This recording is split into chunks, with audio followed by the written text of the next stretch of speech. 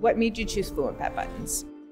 Whenever people ask me about communication buttons, I tell them get whatever brand you want. It's just that these are small, they're compact, you don't need a big space. I had seen Fluent Pet come up a lot, and just from everything that I had read, the quality was better, both in terms of audio and like pressability and kind of the hex tile system. I liked how compact the tiles were, I liked how small the buttons were, and I liked how it didn't take up as much space. And then when I saw Bunny's Fluent Pet setup with the hex tiles and the guide that it comes with, it felt so much more accessible.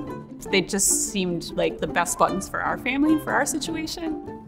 That's why we went with Fluent Pet.